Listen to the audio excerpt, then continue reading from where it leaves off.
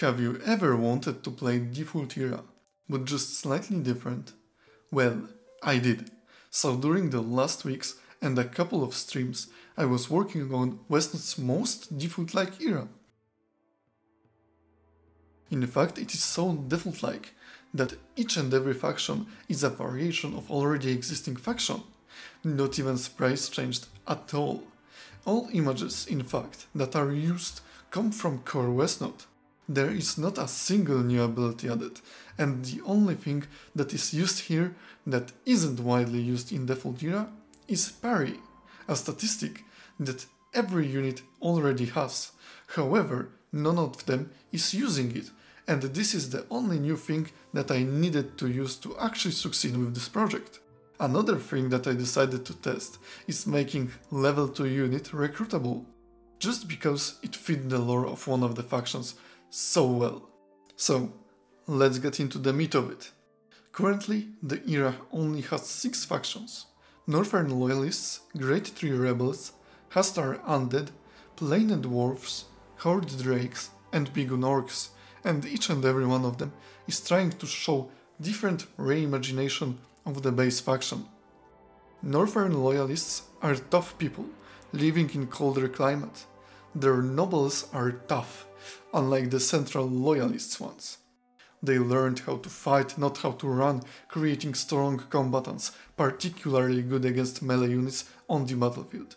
Their cavalry is divided between lightly armored cavalrymen and elite horsemen, who will strike harder and can withstand much more than your typical loyalist horsemen. But everything comes at a price. Spearmen are widely used and don't differ much from their counterpart. However, now they focus much more on ranged attacks and can only level up into Javeliner. Bowman takes the role of Fencer and now has Skirmisher, good for hunting in the forest.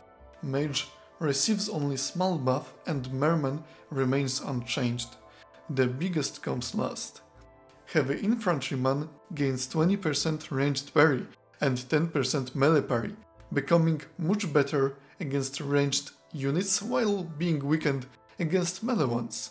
It no longer has Fearless, costs 17 gold, has 5 MP and changed resistances. In short, this unit was remade anew, finishing the image of tough but resource-starved people from the north, constantly fighting on the front lines of Westnot. Horde Drakes had to leave their homes in search of new lands. That greatly weakened them overall. However, their number is still great, so now they became Horde faction, with mostly much cheaper units, making Horde Drakes feel much more like true invasion force of inhuman monsters than just a few strong hunters looking for new prey. The same goes for Saurians and especially Saurian skirmishers who accompany them. Now they have only one single spear, so they can't throw it away. However, Saurian Augurs became much stronger and are much more elite units right now, providing good breakthrough force for the faction. Saurians also learned how to regenerate slowly, as lizards should, and given that the number of drakes will be greater than ever, they will certainly need to use the spots where they can get some healing much more than before, thus improving the faction's overall coherency. Bigun Orcs are now bigger, stronger and more expensive. They value big bodies over anything. However, not only orcs grew, goblins did as well. They were hitting the gym very much so. And well, now they became level 1 units, very cheap ones still, so allowing Bigun Orcs to still swarm the enemy with mass of cheap bodies. Assassins are now much more expensive. No longer have poison and instead got ranged backstab, allowing them to throw knives into the backs of their opponents twice as effectively. Wolf Riders now start with poison on level 1 instead. Troll Whelps also received small change.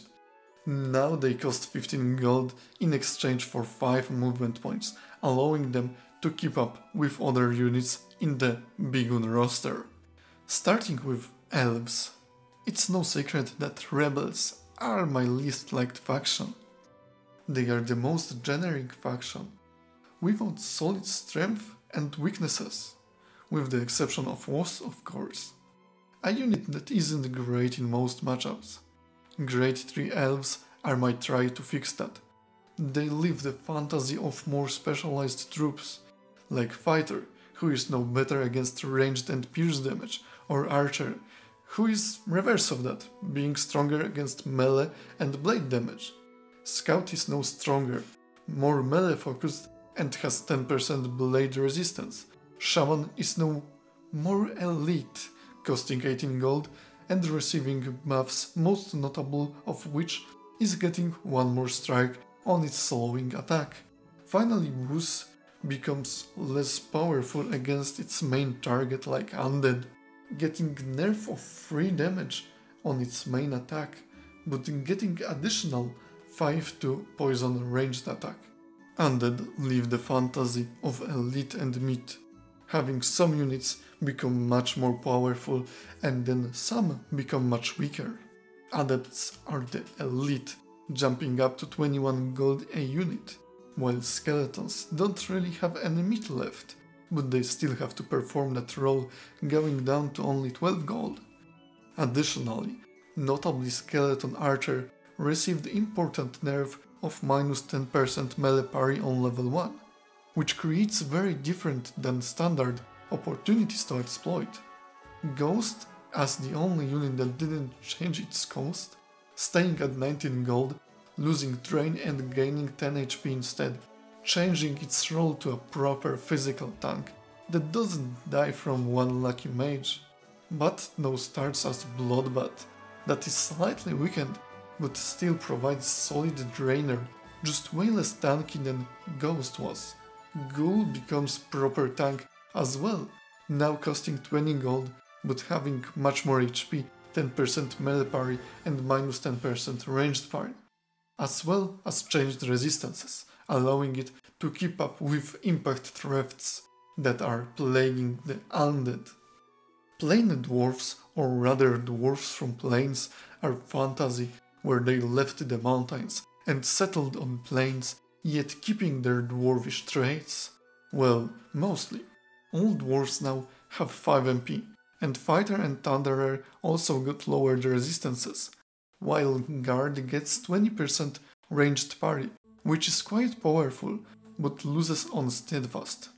Alfserker is the only unchanged dwarf. Griffon Rider loses some damage in exchange for lower cost, creating 20G 8 MP unit for the dwarves. Footpad gains melee blade.